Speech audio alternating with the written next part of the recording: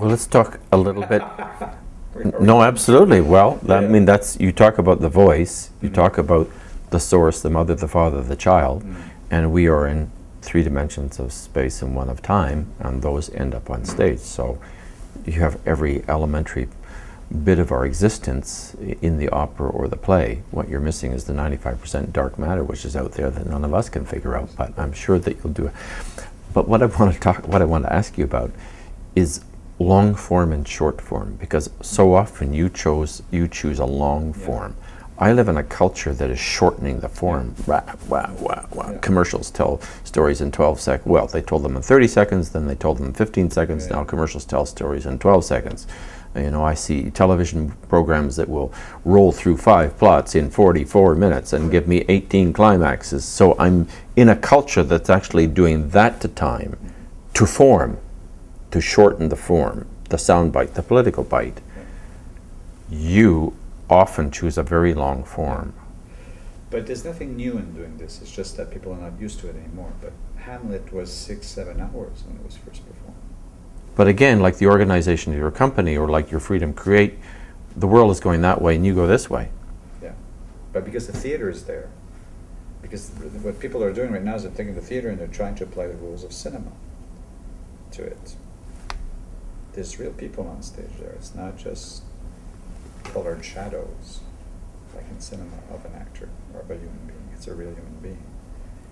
What he will be doing is not the same thing as yesterday, even though he's rehearsed the same things, the same line. There's something that will be different. It's not the same audience. It's not the same energy. It's something that's unique. That only happens once. This ephemeral, and it's an event. It's a social event. The intervals are there for people to explain what's going on. You don't have that in film or in television. First interval, I didn't get who he is. That the mother? Is that the no? That's not the mother. It's the Anne, but she. Oh, that's as important in right. Even the event of theater as how it is staged and performed and delivered. It is. That's theater. You. The children are at the babysitter. You pay the babysitter. You park your car somewhere. It's costing you money. You've made reservations to a dinner. You walk in. So the first 10 minutes, your mind is, did I forget? You're not there, and the actors have to pull you out of that and say, no, you're not here for. You're not going to be bothered by the last subway or whatever, because you're here for 9 hours. So don't sit on that seat the same way you usually do. You're going to be there for 9 hours. So people don't sit the same way. They don't listen to the same way. They don't breathe the same way when they know that they're for 9 hours. And it becomes a marathon. And then it's a marathon that's shared with the marathon of the actors. Mm-hmm. So when we do a 7-hour show or a 9-hour show, the first, I don't even have to say that to the actors, the first thing they do, they applaud the audience. So, because there's something that goes on, and there's a moment after the, you're in, there's 9 acts in lip sync. So at Act 5, the audience is already part of that community. The audience is with the actor. The audience is sharing something with they had time to listen to the story. They have time to explain it to each other. It becomes an event. They eat together.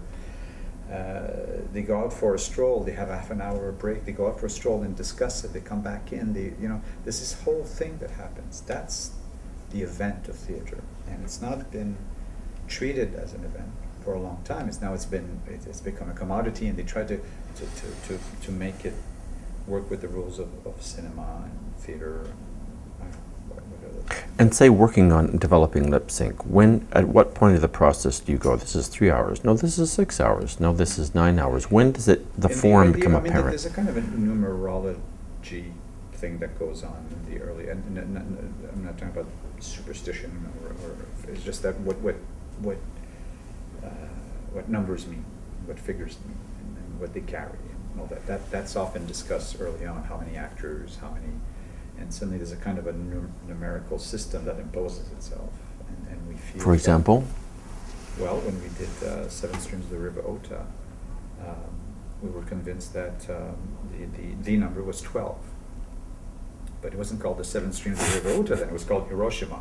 Right. And we did a first workshop in improv and all that, and it was 12 because I think it had to do with the 12 gods of something, and anyway, we were into this whole kind of thing. And then after the first set of improvs and all that, we felt, it doesn't, 12 doesn't feel good. And then suddenly 7 started to feel more appropriate for all sorts of reasons, 7 days of the week, and we had all this, and we had 7 actors by that time. And then at one point, it was struck to us that, you know, the only thing that's left after the bombing of Hiroshima are the 7 streams of the River Ota.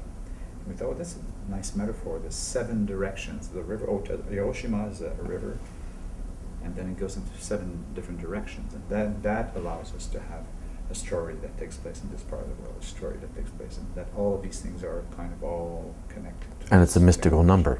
It's a mystical, yeah. You know, it's not 4. If there were 4 streams in, absolutely. Would you have chosen 4 streams if it was 4? Not such a good number. Maybe it depends. It has to coincide with, you know, 7 has to appear in many other things Yeah. for it to impose itself, and then it comes with all sorts of other meanings. And there's a moment where you go, well, you know, it was just, that figure was just waiting for us. That's Do you have an outer limit on how long an event would be? The next the next project we're doing, the next big thing, and it's not that we're trying to go longer in time, it just happens that that's what it is, but it's going to be definitely a 12-hour thing. And, it's based on card playing and cards, and started by being divided into 4 stories, because the hearts, diamonds, right. So then it's like 4 stories, but then the number of actors, and then it became 12. Suddenly 12 popped up. So it's probably going to be 4 nights, over 4 nights, 3-hour shows over 4 nights. Me, I enjoy going to the 7-hour shows. Mm-hmm. First, because I want to go on the journey, but second, when I walk in the theater, I want to say goodbye to the world for a long time, so I can go. And if I go to, you know, shows now are 90 minutes and an hour and whatever, it's like, well, I'll drop into the theater and I'll see a show, then I'll go back. Mm-hmm. And I never get that chance to disappear inside the experience. So it's, and again, ironically, you've chosen to go the opposite way that most of the world is going. Because people want to, and certainly in this day and age, people want to have a sense of community. And you can only create that by, you have to take the audience out of its anonymity. I'm using difficult words for me to say in English. Anonymity. You're very good. And, you know, we live in an anonymous environment. I mean, today's Toronto, if I have a condo in one of these big glass houses, chances are I'm not even in touch with my neighbors. Or, you know, so I'm me, myself, and I, or my little family, or my little nuclear family, and I live in my little condo, and it's very practical. It's only a 5-minute walk to the gym, and then a 10-minute walk to my. So it's very, very. So more than ever, I need a sense of community. And if the theater can provide that, if it provides that by, you know, inviting me for a full day to be part of a community, an artistic community, and we sit there and we commune. We don't communicate. It's communion.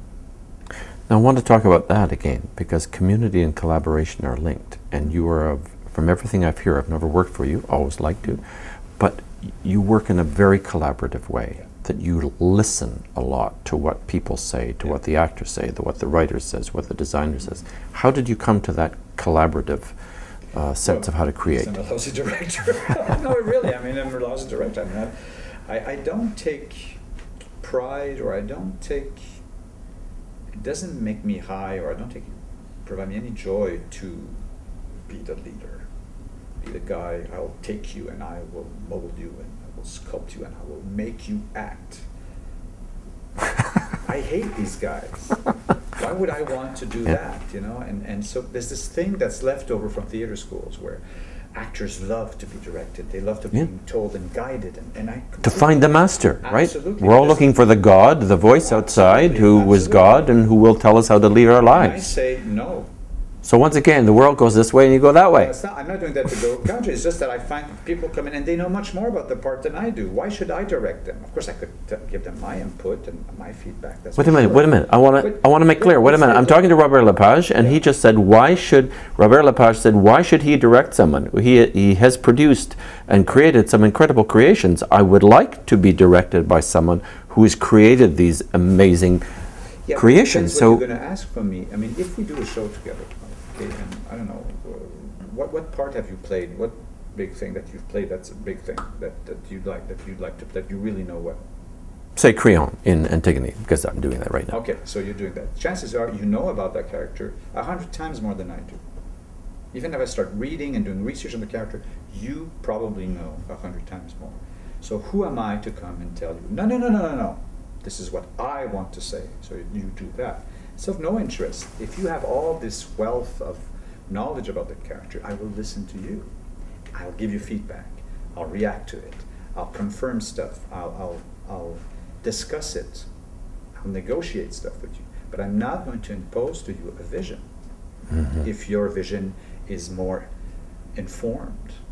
So it has to be a collaborative thing. You have to give me stuff and help me do my staging. Help me make you shine in a production that shines. So you don't like actors who are lazy, who don't They're walk not in lazy. with anything? There's this insecure. There's this thing. I worked in Germany once. It was the nightmare of my life. I worked in Munich at the Bayerische Staatsschauspieler, and they're great people. I love them. It's just that in the German theater system, actors want you to take them, beat them up. You're gonna act. I'm not like that. I don't scream.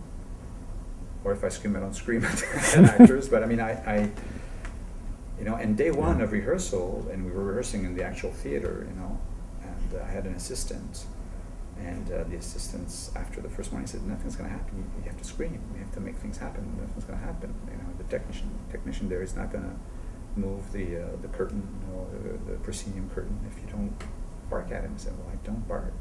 Well, he said, then I'll be your barker.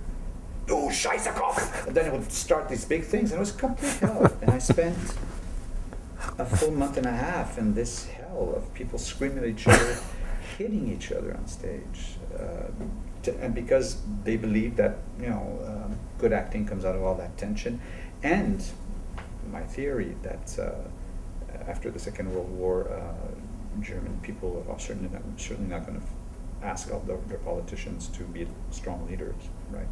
So, but everybody needs a leader. So they ask of teachers and directors and anybody who is in a directorial position to lead. And I'm just not a leader.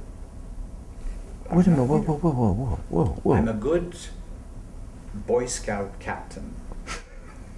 That's true. I'm somebody who's there, and I say, and I throw stuff at people. I say, okay, let's discuss this, or how about this? And then people go, I disagree, and people have a lot of authority over me on a lot of stuff. And say, I don't want to do that. Well, don't do it. And we get into fights, and don't do it. Don't do it. And eventually, something comes out, and it's not something that I decided or they decided. It's something that came out of this collaboration, and often it's the right thing. How do you learn to listen? Well, you have to be interested in other people. Then you will listen. If you're only interested in yourself, if you're only ambitious, and if you only want to have a career, and if you only think you're the one who's the best, and you're this and that person, you're not interested in listening to anybody else. But when you don't have that, I don't think I have that, or at least not often. So I mean, I'm interested. I mean, anyways, you go and get the most interesting people in the world. I had this great luxury where I traveled the world, and then I'd bump into this amazing actress who's just the best young, beautiful, intelligent, creative person.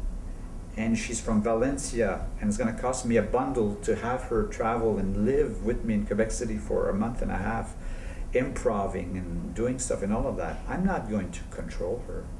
I've invited this jewel to come and shine and inform me and be generous with me and with her emotions and her ideas and her talent and her. So you have to make a playground for that to happen. And of course, she's going to be confronted to this German guy who comes in and he's very intellectual, but he's a brilliant actor.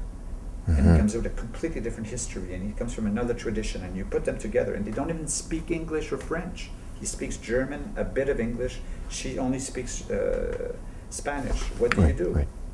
And that is interesting. That's interesting. You work from that, and eventually something comes out that nobody else does. And as you say, if it doesn't come to fruition right there, like a gallery, the painting can sit there and it will come to somewhere. You just put it on the side for a while, or you just do it, and you do it, and you're wrong, and you do it wrong, and people say, "I loved your show, but I hated this tableau." Well, sorry, it's just not ready. It just didn't come to fruition. And then you tour, and it becomes. One day something happens, and you have it in your. Right. It strikes a. Because I trust the process. I trust the process. I'm not saying that it's always Yep. the same amount of time it takes. Sometimes it's right Yeah. on the first day, and sometimes it takes years of touring before it even has any kind of potential.